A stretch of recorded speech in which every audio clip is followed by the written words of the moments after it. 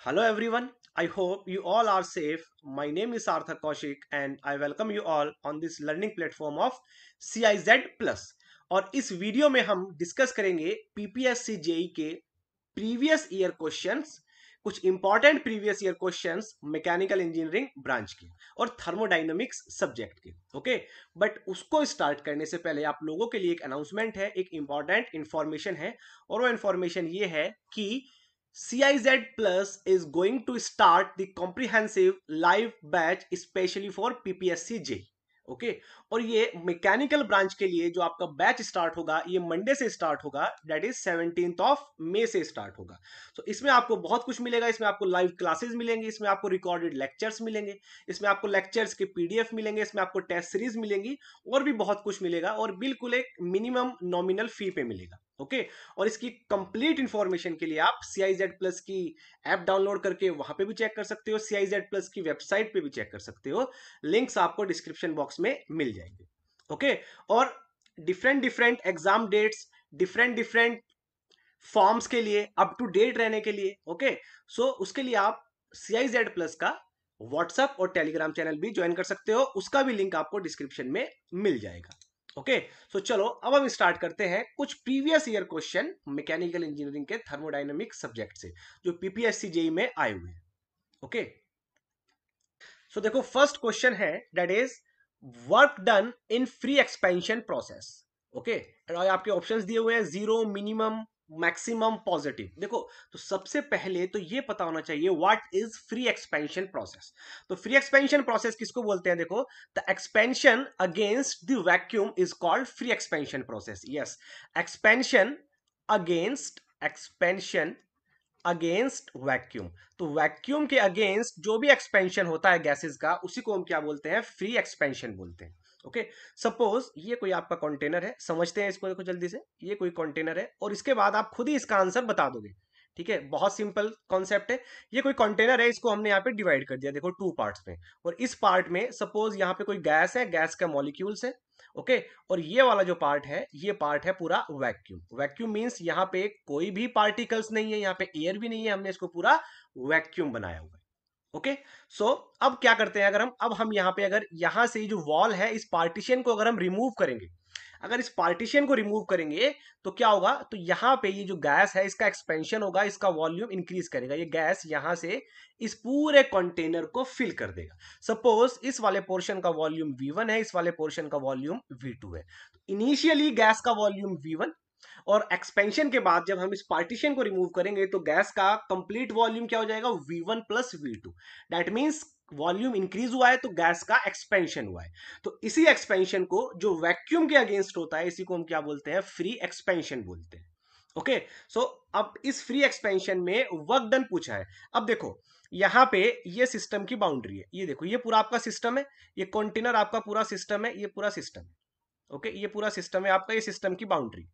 अब जो एक्सपेंशन हुआ है वो expansion with in the system हुआ है। सिस्टम से बाहर से तो कोई भी वर्क एंटर नहीं हुआ सिस्टम के अंदर, और अंदर से कोई भी वर्क सिस्टम के बाहर नहीं गया है। So we know very well work done is a boundary phenomena. तो जब तक बाउंड्री को वर्क ट्रांसफर क्रॉस नहीं करेगा, जब तक वर्क डन क्या रहेगा? जीरो रहेगा। Okay, so that's why in free expansion process work done is always zero. Yes, work done is zero. Option A is the correct answer. Okay, चलो next question देखते हैं। और ये बहुत इंपॉर्टेंट क्वेश्चन है, ये डिफरेंट डिफरेंट एग्जाम में कई बार पूछा जाता है। जितने भी क्वेश्चंस यहाँ पे मैंने लिए हैं ना, ये सब प्रीवियस ईयर में आए हुए हैं PPSC JE में, और ये सब डिफरेंट डिफरेंट एग्जाम में फ्रीक्वेंटली पूछे जाते हैं। So next question is change in enthalpy of A system in the is the heat supplied eight. तो ये पूछा है हीट सप्लाइड वो कौन सा प्रोसेस होगा जिसमें heat supply change in enthalpy के इक्वल होगा। ओके, सो अगर आपने किया हुआ है तो आपको पता ही होगा अच्छे से कौन सा प्रोसेस होगा, वो कांस्टेंट प्रेशर प्रोसेस होगा। ठीक है, और ये चीजें हम डिटेल में डिस्कस करेंगे, डिटेल में स्टडी करेंगे जब हम अपनी लाइव क्लासेस, जो हम अपना कॉम्प्रिहेंसिव बैच जो मैंने आप लोगों को बताया था, जब हम वो स्टार्ट करेंगे तो ये सब चीजें हम डिटेल में डिस्कस करेंगे। सो अभी मैं आपको शॉर्ट में बता देता हूं, कांस्टेंट प्रेशर प्रोसेस के लिए जो हीट ट्रांसफर होता है that is equals to change in enthalpy. Constant temperature के लिए जो हीट ट्रांसफर होगा, heat transfer at constant temperature is equals to work transfer at constant temperature. ये दोनों सेम होते हैं, ठीक है, ये सब हम डिटेल में स्टडी करते हैं, ठीक है। कांस्टेंट वॉल्यूम पे जो हीट ट्रांसफर होगा, that is heat transfer at constant volume is equals to change in internal energy, yes, change in internal energy, and heat transfer at constant entropy is equals to zero, is equals to zero, because generally reversible adiabatic process is an isentropic process, और अगर adiabatic process हो गया तो उसमें heat transfer क्या होगा, zero. तो यहां पे क्या पूछा है, यहां पे पूछा है change in enthalpy.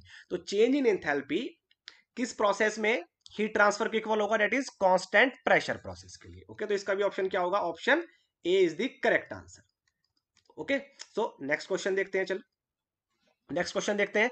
The entropy dash is an irreversible cyclic process. देखो साइक्लिक यहां पे वर्ड आ गया, ओके, ध्यान से देखना है, कंफ्यूजन नहीं रखना है बिल्कुल भी। We know very well what is entropy. एक क्या है थर्मोडायनामिक्स में, एंट्रोपी एक प्रॉपर्टी है। किस टाइप की प्रॉपर्टी होती है, extensive property. Entropy is an extensive property and specific entropy is an intensive property. Okay, so entropy एक प्रॉपर्टी है, और किसी भी प्रॉपर्टी में चेंज एक साइकिल के लिए क्या होता है, जीरो होता है। देखो साइकिल किसको बोलते हैं, साइकिल बोलते हैं जहां से स्टार्ट होगा वहीं पे क्या होगा, कंप्लीट होगा, वहीं पे फिनिश होगा। सपोज ये कोई आपकी थर्मोडायनामिक साइकिल होगी, ओके, ये आपकी कोई थर्मोडायनामिक साइकिल होगी, दिस। तो ये प्रोसेस हुआ कुछ, this is suppose A B C, इसमें 3 प्रोसेसेस हैं। एक प्रोसेस हुआ ए टू बी, एक प्रोसेस हुआ बी टू सी, और एक प्रोसेस हुआ सी टू ए। तो जहां से स्टार्ट हुआ था वापस घूम के वहीं पे आ गए हैं, तो इसको हम बोलते हैं कंप्लीट साइकिल।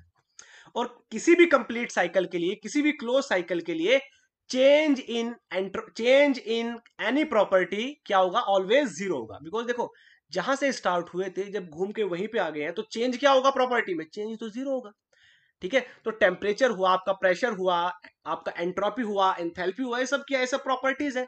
इन सब में चेंजेस क्या आएंगे, इन सब में चेंजेस जीरो आएंगे किसी भी साइकिल के लिए। ओके, तो अब वो इरिवर्सेबल हो चाहे रिवर्सेबल हो, इससे कोई भी मतलब नहीं है। यहां पे साइकिल बोल दिया है, साइक्लिक प्रोसेस बोल दिया है, so that means cyclic process के लिए किसी भी प्रॉपर्टी में चेंज क्या होगा, जीरो, और एंट्रोपी भी एक प्रॉपर्टी है। तो एंट्रोपी में चेंज जीरो होगा। अब एंट्रोपी में चेंज जीरो होगा, अब किसी भी चीज में अगर चेंज जीरो है, इसका मतलब क्या है, इसका मतलब वो चीज कांस्टेंट है, वो चीज क्या है, कांस्टेंट, ठीक है।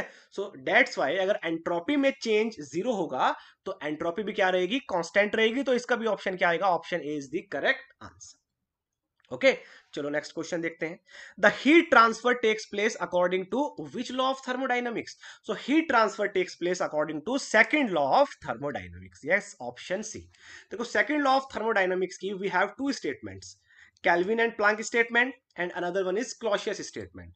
सो क्लॉसियस स्टेटमेंट क्या बोलती है, क्लॉसियस स्टेटमेंट बोलती है heat cannot be transferred from lower temperature to higher temperature without any external energy। तो इसी बेसिस पे हमारा हीट ट्रांसफर चलता है। सो दैट इज, ये स्टेटमेंट कौन से लॉ की है, सेकंड लॉ ऑफ थर्मोडायनेमिक्स की है। So heat transfer takes place according to second law of thermodynamics. Okay, चलो नेक्स्ट देखते हैं question. So next question is, if in the equation PV raised to power n equals to constant, the value of n equals to infinity, it is infinity। अगर n की value infinity है तो वो process क्या होगा, उस process को क्या बोलेंगे, उस प्रोसेस को बोलेंगे कांस्टेंट वॉल्यूम प्रोसेस। यस, देखो कांस्टेंट वॉल्यूम प्रोसेस के लिए n इक्वल्स टू इन्फिनिटी, मैं आपको सब प्रोसेस का यहाँ पे बता देता हूँ। एडियाबैटिक प्रोसेस के लिए देखो, एडियाबैटिक प्रोसेस की इक्वेशन क्या होती है, PV raise to power gamma equals to constant. तो एडियाबैटिक के लिए n equals to what, gamma. Constant pressure के लिए, कांस्टेंट प्रेशर के लिए n की वैल्यू क्या होती है, n की वैल्यू होती है 1। ओके, और सॉरी, कांस्टेंट प्रेशर के लिए n की वैल्यू क्या होगी, 0। 1 किसके लिए होगी, आइसोथर्मल के लिए होगी। And for isothermal process the value of n equals to 1। और ये चीजें कैसे आती हैं, ये हम सब लाइव क्लास में डिटेल में डिस्कस करेंगे। तो इसका भी आंसर, करेक्ट ऑप्शन क्या होगा, correct option is option A. Okay, चलो नेक्स्ट क्वेश्चन देखते हैं। Next question is the heat removal rate from a refrigerated space and the power input to the compressor is. तो हीट रिमूवल रेट आपको दिया है 7.2 kilowatt, और power input दिया है आपको रेफ्रिजरेटर के लिए 1.8 किलोवाट। सीओपी आपसे पूछा है, वेरी सिंपल। देखो सीओपी का फॉर्मूला क्या होता है, सीओपी का फॉर्मूला होता है that is desired effect upon energy input, desired effect upon energy input. और रेफ्रिजरेटर के केस में डिजायर्ड इफेक्ट हमारा क्या होता है, डिजायर्ड इफेक्ट होता है the rate of heat transfer from refrigerated space. तो रेफ्रिजरेटर के लिए रेफ्रिजरेटेड स्पेस से जितना हीट ट्रांसफर होगा, जितना हीट हम रिमूव करेंगे, वही हमारा डिजायर्ड इफेक्ट होता है। ठीक है, तो डिजायर्ड इफेक्ट यहां पे कितना दिया हुआ है, दैट इज 7.2 किलोवाट, तो ये आपका 7.2। ओके, और एनर्जी इनपुट कितना दिया है बाहर से, एनर्जी इनपुट कहां पे होगा, कंप्रेसर में होगा। कंप्रेसर में ही तो हम, ठीक है, बाहर से वर्क प्रोवाइड कराएंगे, वही हमारा एनर्जी इनपुट होता है रेफ्रिजरेटर में। तो कंप्रेसर वर्क कितना है, 1.8 किलोवाट। यूनिट सेम है, कोई प्रॉब्लम नहीं है, इसको कैंसिल करेंगे कितना आएगा, दैट इज 4। तो what is the correct answer, correct answer is option C 4। Okay, next question देखते हैं, चलो। Which of the following relationship is valid for reversible process undergone by a closed system of simple compressible substance? Neglect the changes in kinetic and potential energy. देखो first law of thermodynamics की जो statement है किसी भी process के लिए, ठीक है, जो उसका रिलेशन है, वो रिलेशन क्या होता है, रिलेशन होता है आपका that is del Q is equals to D you plus del W. तो this is the equation for any process according to first law of thermodynamics for a close system. Okay, so option A में आप ये equation देख सकते हो, but ये equation reversible और irreversible दोनों के लिए वैलिड है। क्वेश्चन में आपसे स्पेसिफिकली बोला है रिवर्सेबल के लिए आपको बताना है, and we know very well for reversible process del W is equals to what, integration of PdV. Del W is equals to integration of PdV. It is valid only for reversible process. तो अगर हम यहां पे ये हम replace कर देंगे अगर PdV से, तो ये इक्वेशन फिर वैलिड होगी only and only for reversible process. तो यहां पे अगर हम ऑप्शन देखते हैं तो option D is the correct answer. Yes, del Q equals to D you plus PdV। Option A में दोबारा बता रहा हूं, ऑप्शन ए रिवर्सेबल और इरिवर्सेबल दोनों के लिए वैलिड है, बट यहां पे स्पेसिफिकली रिवर्सेबल के लिए पूछा है, तो ऑप्शन डी करेक्ट होगा, because for reversible process W equals to integration of PD. Next question देखते हैं। The cycle consisting of one constant pressure, one constant volume and two isentropic process is known as, आपको पता है अच्छे से इस cycle को हम क्या बोलते हैं, दैट इज डीजल साइकिल। ठीक है, देखो कार्नोट साइकिल में दो आइसोथर्मल प्रोसेस होंगे, दो आइसेंट्रोपिक प्रोसेस होंगे, ऑटो साइकिल में दो कांस्टेंट वॉल्यूम होंगे, दो आइसेंट्रोपिक होंगे, और डीजल साइकिल में आपका जो हीट एडिशन होता है, हीट एडिशन कांस्टेंट प्रेशर पे होगा, हीट रिजेक्शन कांस्टेंट वॉल्यूम पे होगा, और जो एक्सपेंशन का और जो कंप्रेशन का प्रोसेस होता है वो आइसेंट्रोपिक होता है। तो correct option is option D, that is diesel cycle. Okay, तो ये कुछ क्वेश्चंस थे, तो ये मैंने सिर्फ आपको एक आइडिया देने के लिए प्रीवियस ईयर के क्वेश्चंस यहाँ पे लिए थे, सो दैट आपको एक आइडिया हो जाए किस टाइप के क्वेश्चन आते हैं, किस टाइप से आपको प्रिपरेशन करनी। ओके, सो मैं आप लोगों को जो दोबारा बता रहा हूं एक बार कि आप लोगों का बैच स्टार्ट हो रहा है, लाइव क्लासेस का comprehensive batch specially for PPSC JEE के लिए 17 मई, दैट इज मंडे से।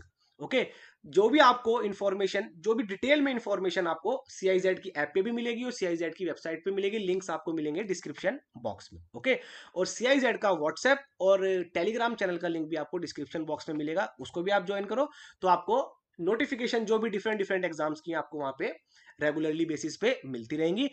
वीडियो अगर पसंद आई है तो वीडियो को लाइक जरूर करना और चैनल को सब्सक्राइब भी जरूर करना है। ओके, सो इस वीडियो में इतना ही।